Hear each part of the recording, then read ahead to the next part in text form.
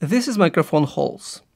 And this is webcam. I use cameras from all laptops for my DIY projects. For example, to monitor 3D printer progress, but not from newer old laptops. Let me explain. On very old laptops, you can just take web camera and solder USB port. A challenge is only to find plus and minus and USB data cable. USB data cable mostly will be twisted pair. It's also easy with old microphones from old laptops. Traditional analog microphone, you need to connect only two cables. This is microphone from old laptop. Here is audio cable. I soldered two cables here. Testing, 1, 2, 3. But newer microphones and web cameras are on small PCBs. Let me disassemble one old laptop.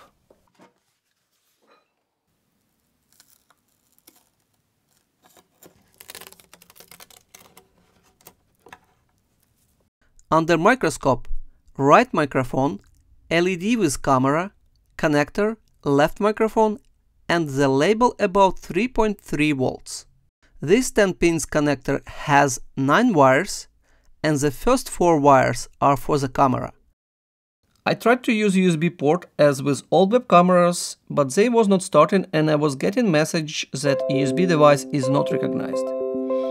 And I started to think that I destroyed web camera and I gave up for a little bit. But later, after some search on the internet, I find out that if I will add one diode, like this one, I solder it to the 5 volt wire and web camera will be recognized.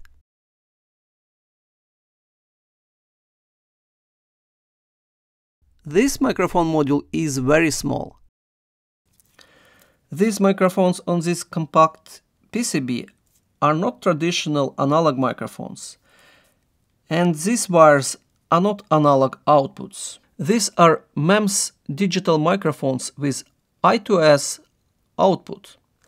After some search on the internet, I found an article and project on GitHub on how to use Raspberry Pi Pico with digital I2S microphones.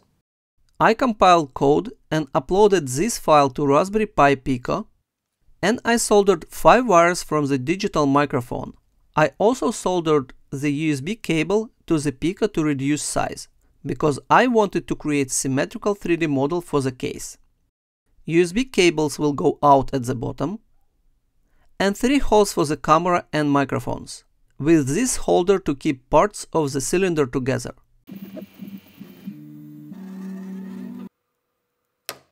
Parts are printed. I printed different colors.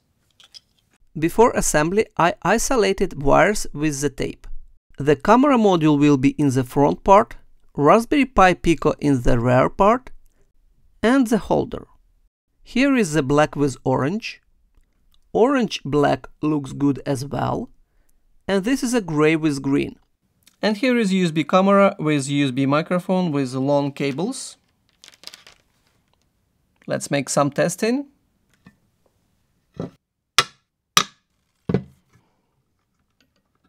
USB cables to this dongle. Okay, let's test this one. Testing, 1, 2, 3. Testing, 1, 2, 3. And now let's test black one.